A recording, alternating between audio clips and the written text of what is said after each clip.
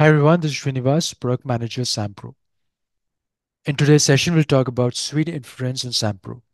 So let's look at the agenda. We'll start with an introduction to Suite Inference, the basics on SAMPRO. We'll look at the configuration that is required for Suite Inference, and then we'll end with some use cases and demonstration of this feature. So let's get started. Introduction to Suite Inference. Before we start, let's understand what a suite is. A software suite is a group of related software that is offered as a unit.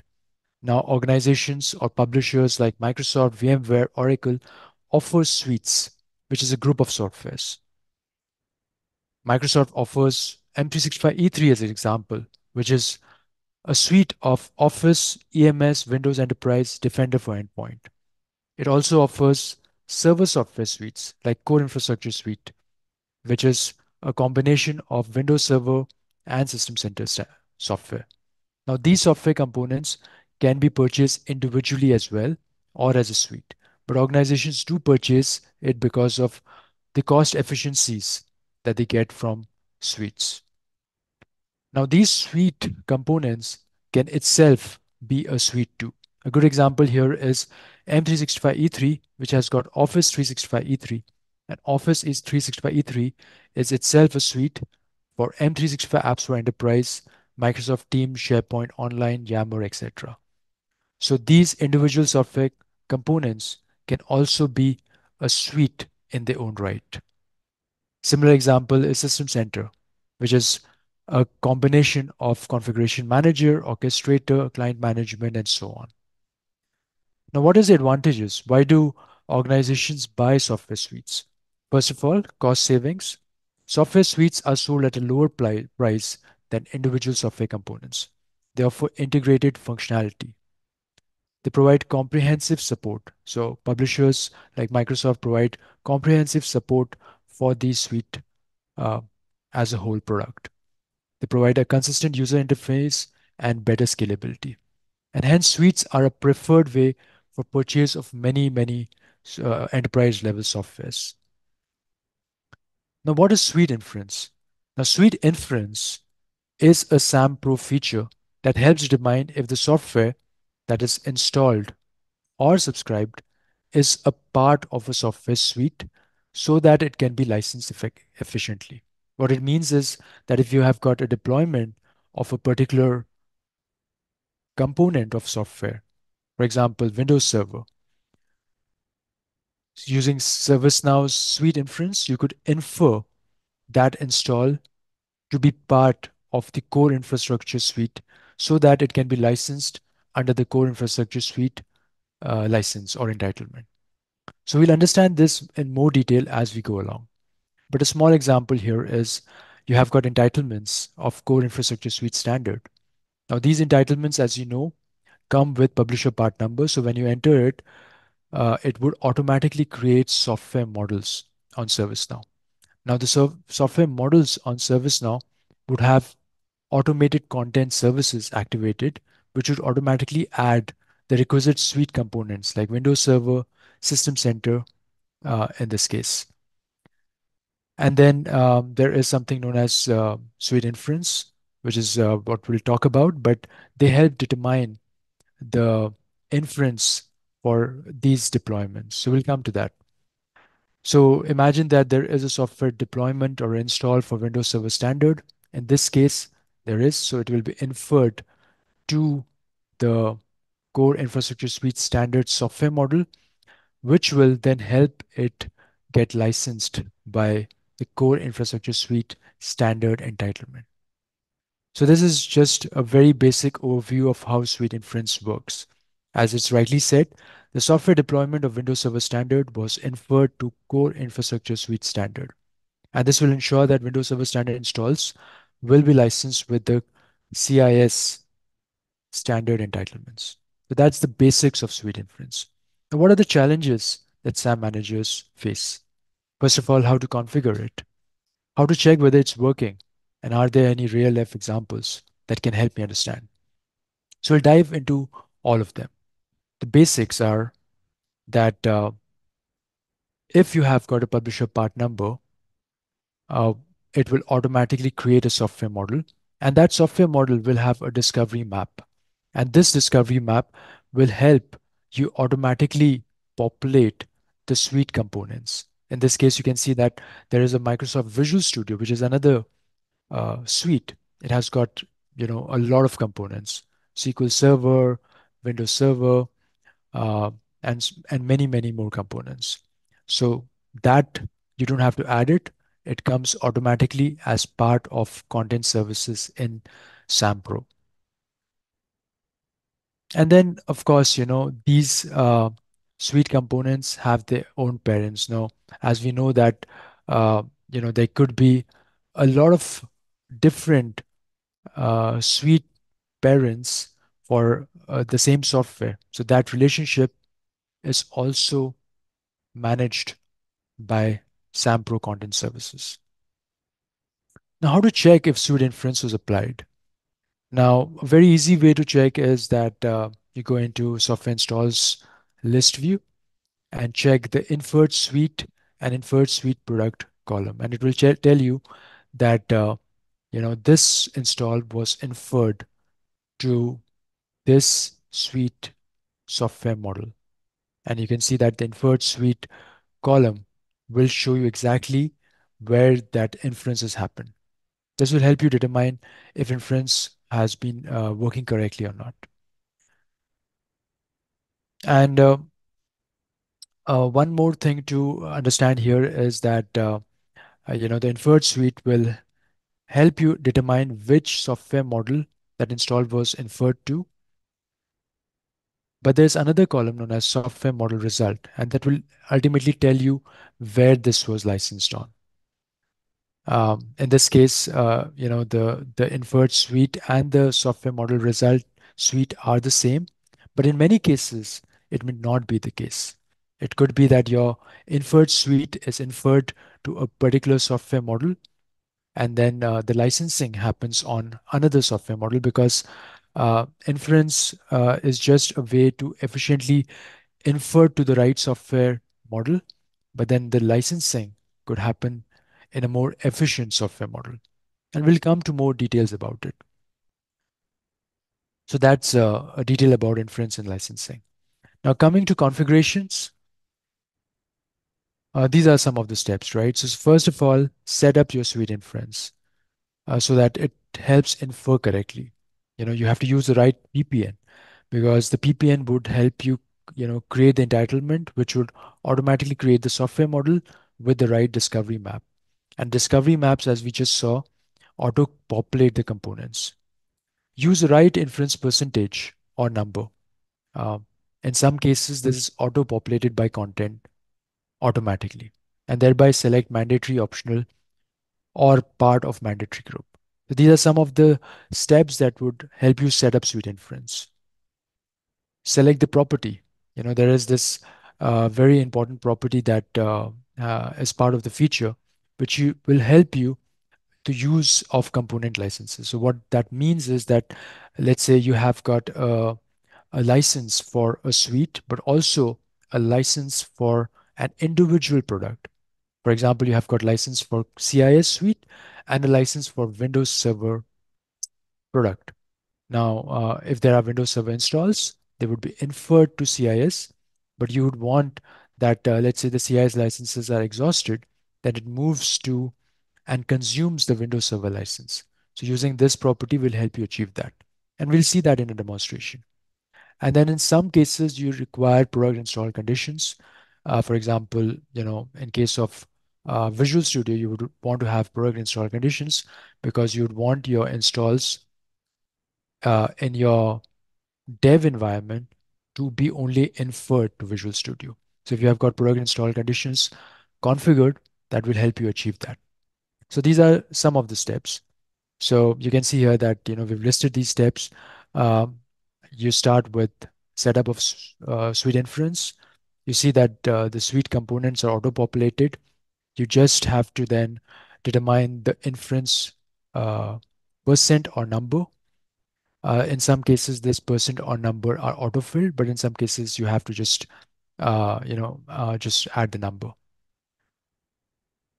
Inference number means that the minimum number of components present to be considered as suite. Inference percentage means the minimum percentage of components present to be considered as a suite. So either ways, you could use a number or a percent, whichever is more convenient for you. And then determine if the component is mandatory or optional to be considered as part of the suite. So if you do that, your suite inference setup is complete. Thereby, you can go to the properties, and then if you want to use your component licenses, just check the optimized compliance for Microsoft Suite with component licenses to yes. And then what will happen is, as mentioned, when your suite licenses are exhausted, it will move to your component licenses and consume it. You can set up your product install conditions in case of products like Visual Studio so that your licensing happens only on the dev environment. And that's about it. Now we come to the use cases. Now, there are several use cases. We'll not go into all the use cases. We'll talk about some common ones. Now, these are the two common ones which I've taken. One is for Microsoft Windows Server and CIS. So in this case, you have got Windows Server standard installations, and you'd want those Windows Server standard installations to be uh, inferred and consumed by CIS entitlement. And in the second use case, you have got Windows Server standard installs, and then you would have them inferred to CIS suites. But the difference here is that once that CIS suite entitlements are exhausted, then the installs get consumed by the component license, in this case, Windows Server Standard. And we'll see a demonstration of that.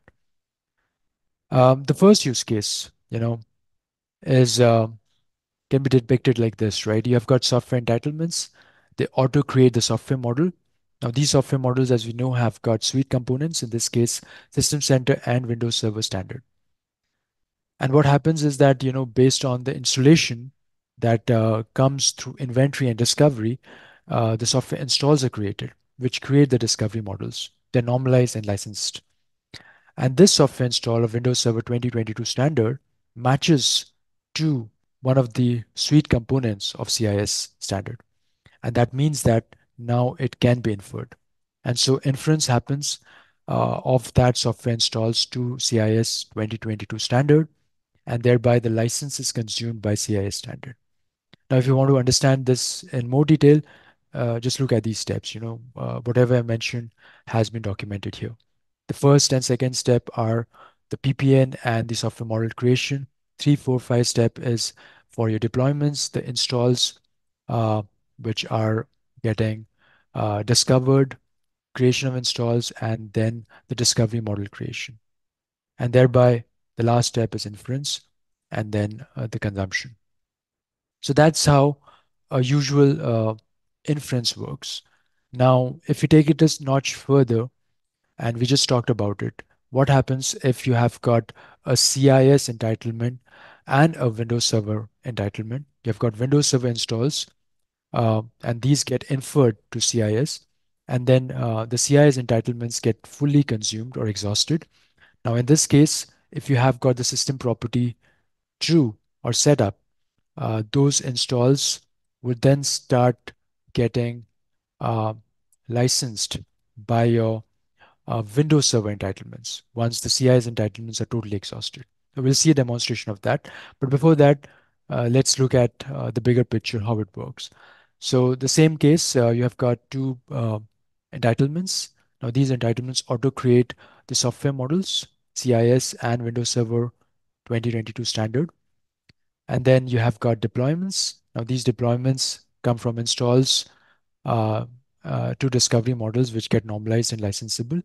And in this case, as we know, this Windows Server 2022 standard software model matches to install matches to the uh, software model, and thereby inference happens for the 2020 standard. Now, what is different here is that first of all, this Windows Server uh, install starts consuming the license for CIS standard, and thereby When that is completely exhausted, moves over and starts consuming the Windows Server entitlement. And all these steps are listed here. So that was all said and done. Let's move to a demonstration. So I've got my installs here.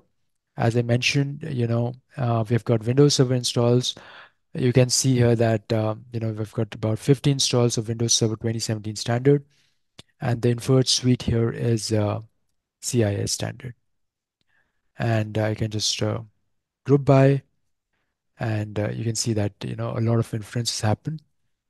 Now I can also see the software model result here, and I can see here that there are two software model results. It basically means that the consumption has happened on two different entitlements. Now, if I go to the license workbench, I can go to Microsoft, go to Core Infrastructure Suite Standard, um, look at the entitlements, and thereby look at the software model for 2017 standard. I see the license metric result. I see that there are 700 licenses and about everything was consumed. And because everything was consumed, the licensing started then consuming the Windows Server entitlements, as you can see here. So there were 200 licenses of Windows Server, and you can see that the license required is 112. So that means that the installs for Windows Server started consuming here as well. So they first moved to CIS. They consumed the CIS entitlements. You can see the installs here. Thereby, they moved and started consuming the Windows Server entitlements. You can see the license required here and the installs here. So 43 plus 7, 50. So all those 50 installs that we just saw were consumed effectively by both CIS entitlements and Windows Server entitlements. So that was a short demonstration of how Suite Inference works. Of course, Suite Inference is a very complex topic, and it has got a lot of use cases. Some of these use cases are listed here.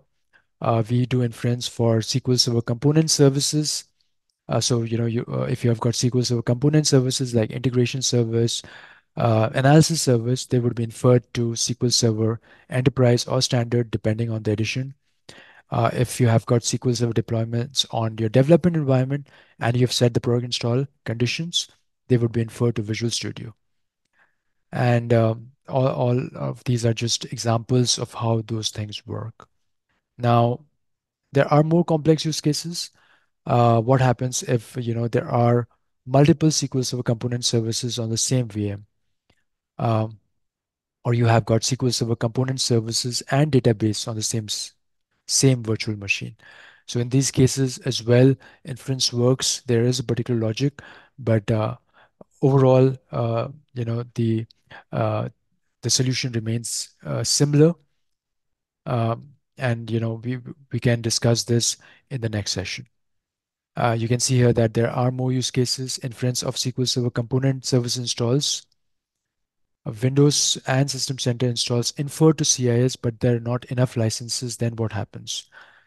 Um, what happens if there's Windows Server installs infer to CIS standard, but there are not enough licenses for CIS standard?